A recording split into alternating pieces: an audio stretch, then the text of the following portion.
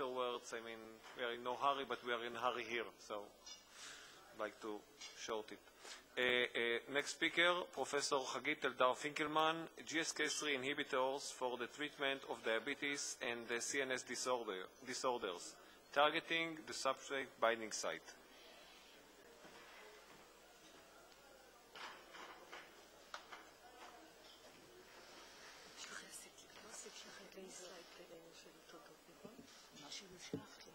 Okay, thank you very much.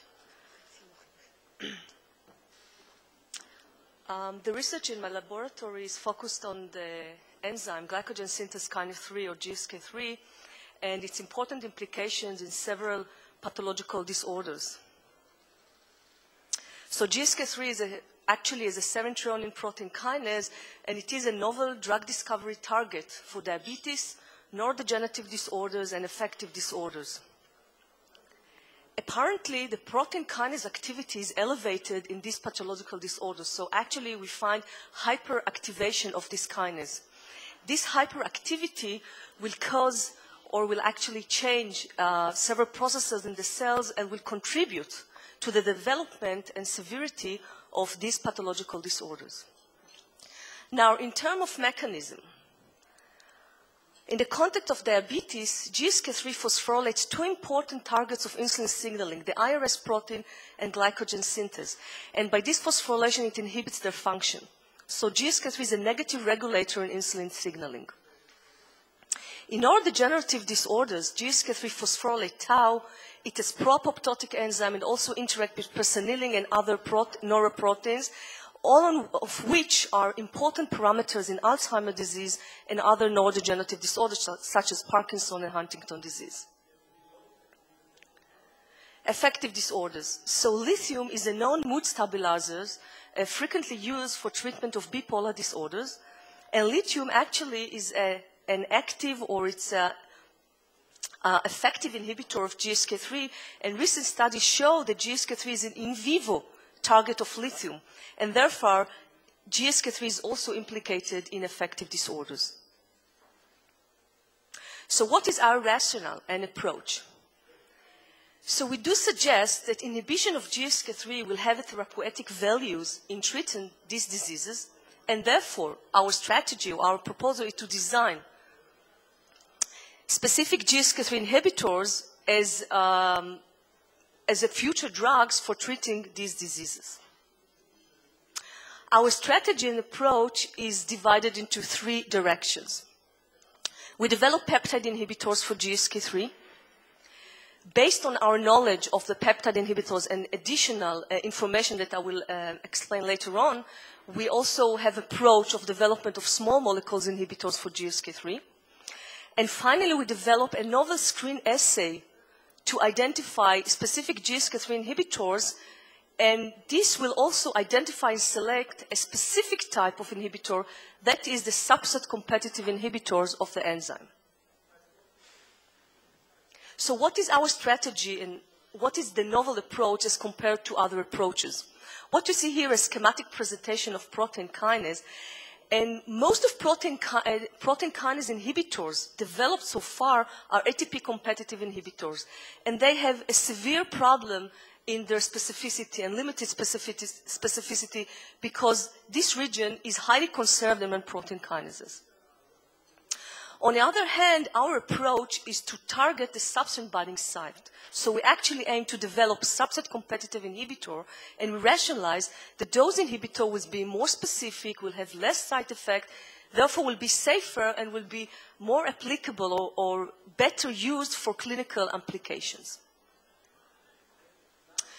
So just to make a long story short, we ended up with our leading compound, which we call the L803-METs. It is a peptide inhibitor that we have developed.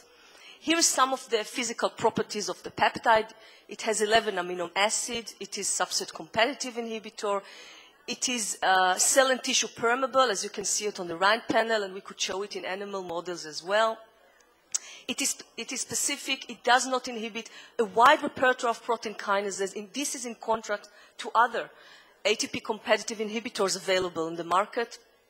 It is stable, and also we did some MTD studies with this peptide inhibitors.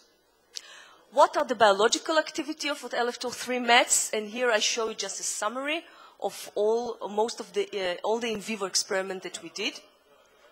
So LH03 MET promotes anti-diabetic activity in cells as well as in animal model, and we used two animal models, the OB mice and the high-fat diet-induced diabetes mice. In the CNS arena, we could show that LH03 METs promote antidepressive behavior in animal models, and we could also show that it protects neuron from cell death. I also would like to emphasize that in addition to our group, several other groups in the world and independently were trying and testing the LH03 METs and showed its biological activity, especially in the term or in the context of the CNS disorders. Here I just talk a little bit about our small molecule inhibitors. So the challenge is targeting the substance binding site, which is quite a problematic challenge or difficult challenge.